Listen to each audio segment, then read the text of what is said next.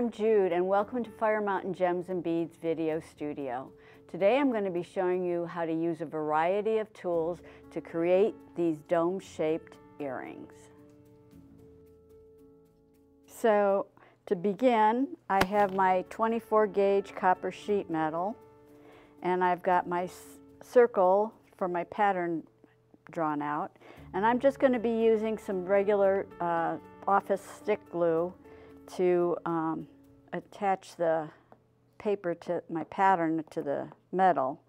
If you're going to be doing a really intricate cutout design, I would recommend using rubber cement glue because it holds for so much longer.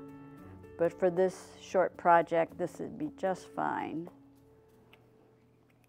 So I've got my glue on there, and now I'm ready to go over here to the bench pin and start to cut the piece out. And before I start that, I need my other glasses.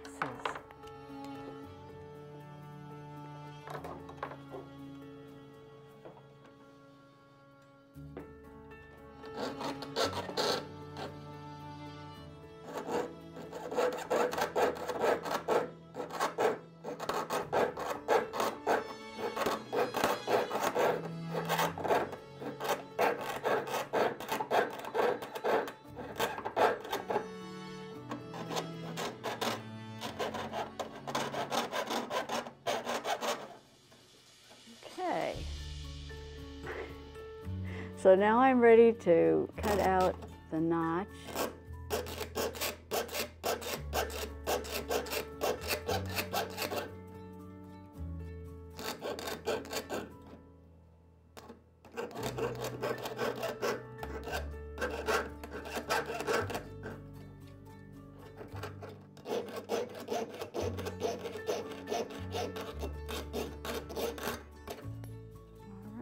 So now I'm ready for the jewel tool.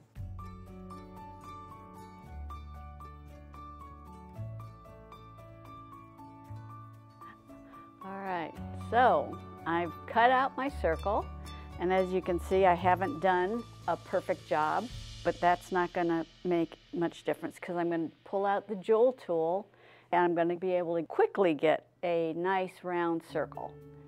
You can do this another way by hand sanding, but the jewel tool does it much faster. And so I've got my sanding disc on it, and I'm going to, there we go. And what's nice about the jewel tool is you can look down and see what you're working on.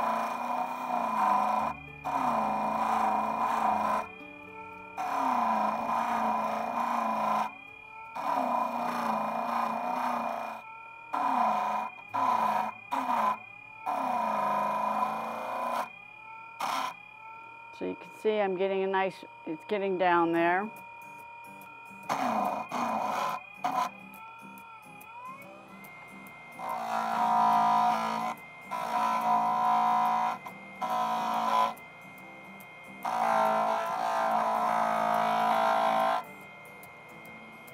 Coming down.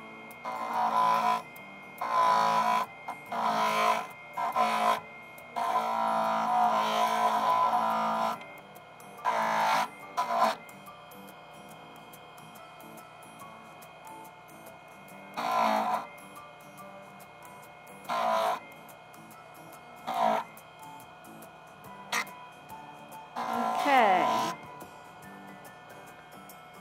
so you can see that I've got this nice round, smooth, but now it's time to take care of that notch and get it smoothed out.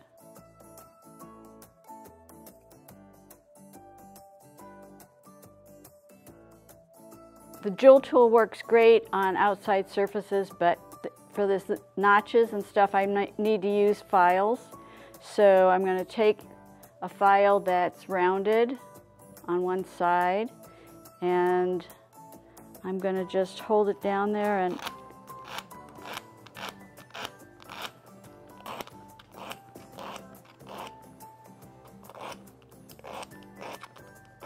until I get a nice smooth curve in there.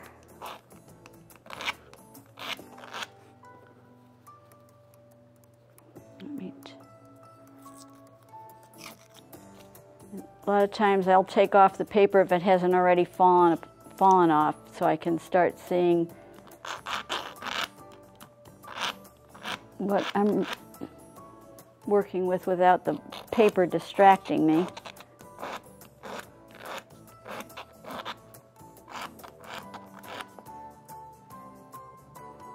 It doesn't take too much to get a nice smooth edge on there. Okay, so there we have it.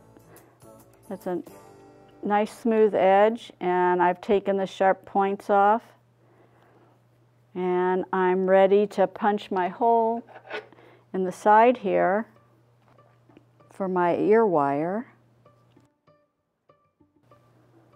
And I'm gonna do it just about there. And now I'm ready to curve my metal, and so I'm going to be using the dapping tools to achieve that. Now we're ready to get into the dapping phase. For more information on the tools for dapping, please see firemountaingems.com Resource Center. So now we're ready for the dapping phase, and what I'm going to be showing you is how to gradually dap on your metal piece so that you get a nice curve to it, because if you try to go too quickly, it's just going to crumple up into a bent piece of metal. So what you're going to do is slowly hammer on it. You're going to slowly go from large to small, and I'm going to start with this wooden dapping tool, and because this one is so large, I'm just going to go with this one right here, and I'm going to be using this hammer. I like this hammer because it's tapered, it has a smaller head to it so that I can see what I'm working on, as opposed to something larger like this. I think it's just a preference on what people like to use. So what I'm going to do is I'm going to go around and slowly go around, because the metal is going to want to bend where the cutout is. So I'm going to be really watching that to make sure I get a nice smooth dome. So.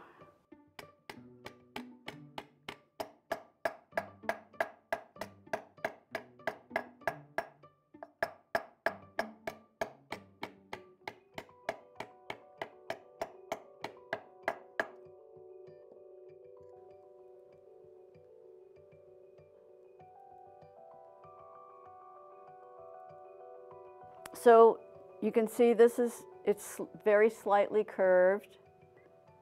Now I'm going to go to the next smaller size, and I'm going to do the same thing.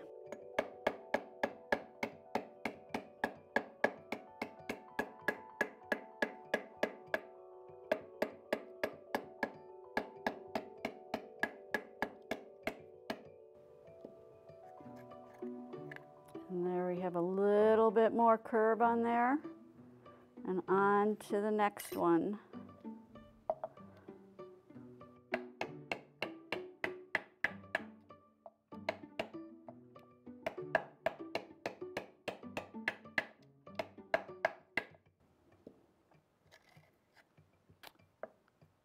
And as you can see, we're getting that curve. It's a little lumpy, but that's all right, because the smaller we go, the more smooth it'll be. I'm going to be using the metal one here, and this is the largest size on this one, but we have a whole bunch of other graduated sizes. And I'm also going to start out with the larger dapping piece and go down inside. If I was going to go with using a smaller one, I would be gradually going down in the sizes.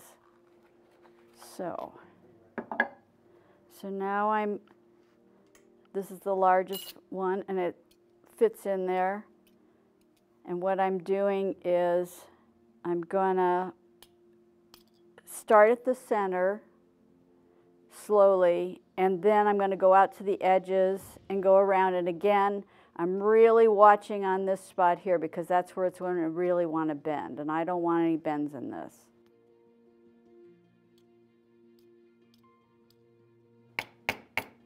And what it'll want to do is slide around in there, and that's okay. You just have to work it back to the spot that you want. And the more that you dap it, the easier it's going to be, because you're going to be it'll start conforming to the shape of the hole.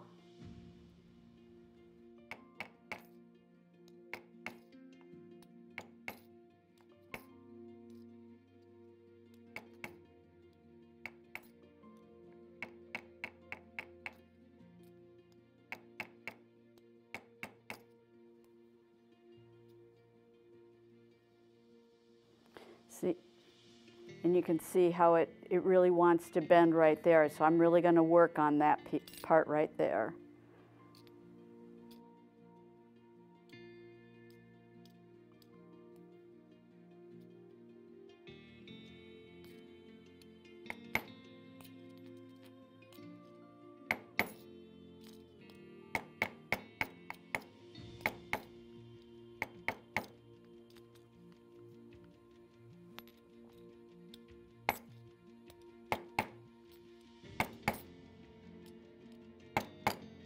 Just be patient with this. You can't rush it.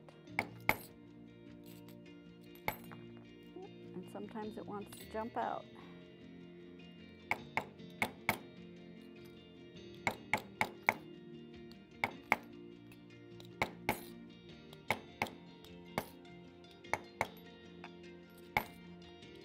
And the way you can tell that you're almost done is because it starts fitting in nicely into the curve, and it doesn't pop out as much.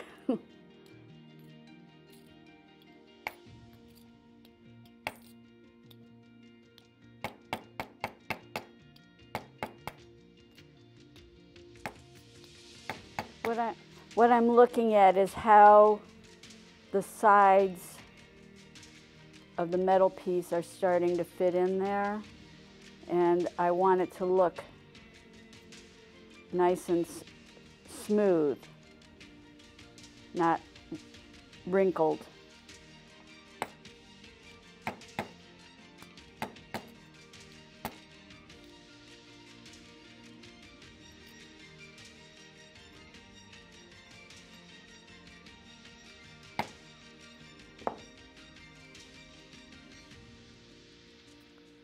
That looks pretty close.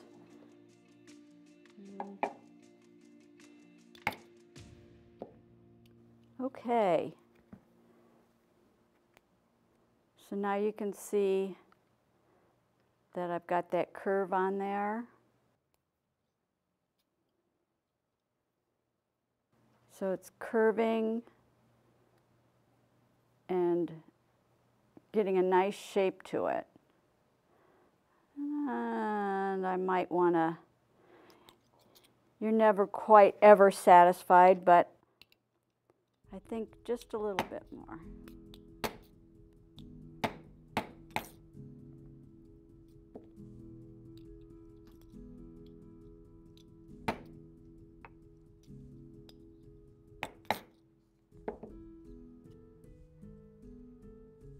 There we go.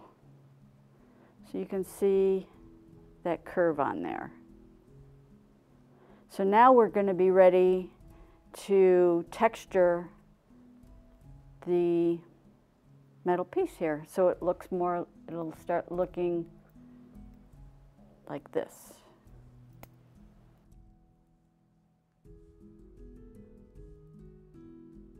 So now we're getting ready to texture. So this is the disc that I just dapped, and what I have on my Jude tool here is a coarse sanding disc, and all I'm going to do is tighten that on there, and I'm going to move it around to get that texture. And you don't have to go super fast on the speed. And I'm just going to move it around, take a look at it.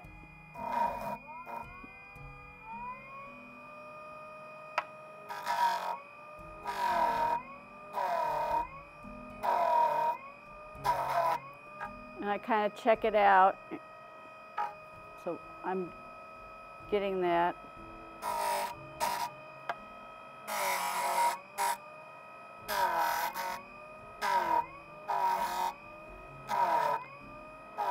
And what I'm going for is just a rough brush cut on there, but I want it all over.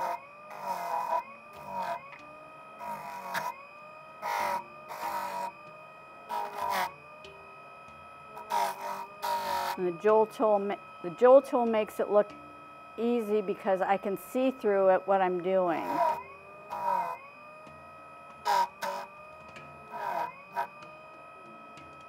And I think that's about the texture I want on there.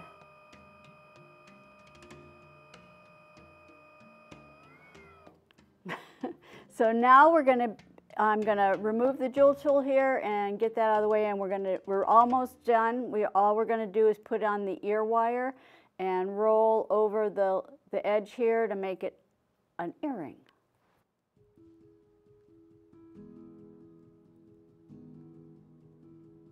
All right, so now we're just about ready to finish up our earring here. We've got it all textured and buffed up, and now what I'm going to do is cut about a 6-inch length of copper wire, 20 gauge.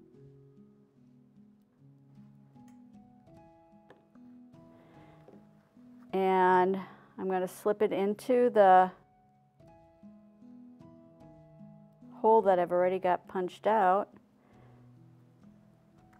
And I'm going to fold it up like that. And I want enough here on this one side to make sure I have enough to work with. And I'm folding it over.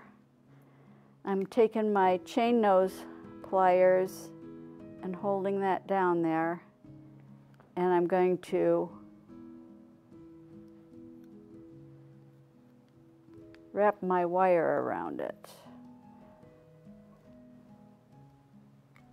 and try to get it nice and neat. There you go. It doesn't have to be wrapped too many times. I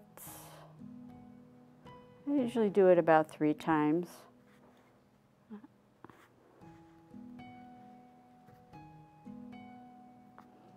And I'm going to clip off that little tail there.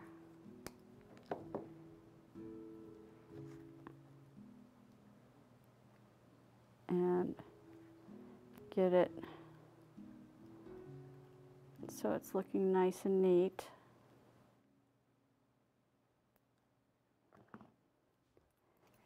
So we've got that on there, and then I'm going to take my round nose pliers and I'm going to go to the other side there, and what I'm going to do is roll this right from the edge here and roll it over just so that we have a lip there to keep our wire in there so we don't lose our earring. And so what I have there is a little lip there.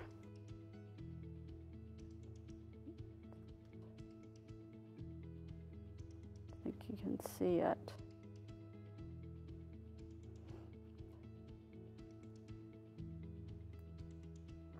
Yeah, and the marks on the inside aren't going to be showing because it's going to be up against your body there. But if you don't like that look, you can always take and sand it a little if you want.